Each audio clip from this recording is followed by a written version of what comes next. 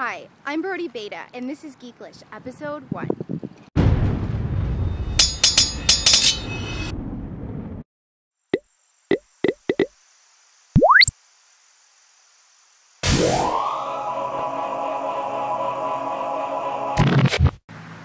So I've been toiling for a while now over whether I should do video. Because as you know, video and producing clips can be a very time-consuming process, especially if you want to put them out on a consistent basis.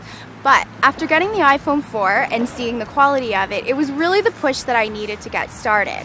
So not only is the quality awesome, as you can see, it's kind of an overcast day, but I think the color looks pretty good. I'm hoping that I can do all the editing on my iPhone using a mobile app called Reel Director. That way I can point and shoot, then edit on the fly. I have a must-have app for you, and it's called the VLC Media Player.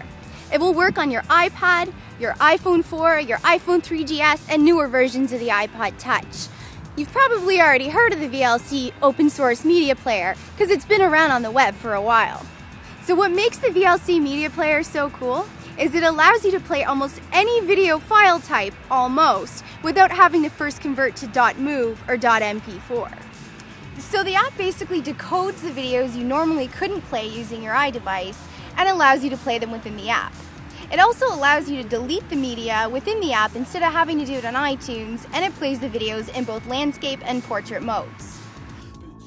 The app is crazy easy to get rolling. All you have to do is go into iTunes after downloading it, go into file sharing, then just copy over the media that you want to watch on your iDevice. So thank you for watching, and I'd love it if you gave me some feedback or maybe drop me a line. I'm really interested to see whether you think the quality of the iPhone 4 is good enough or whether I should stop all this madness and take out my Canon T2i immediately.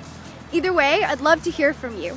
Like always, you can get a hold of me at brodiebeta@gmail.com, or you can check me out on Twitter. I'm @iPhoneGirl.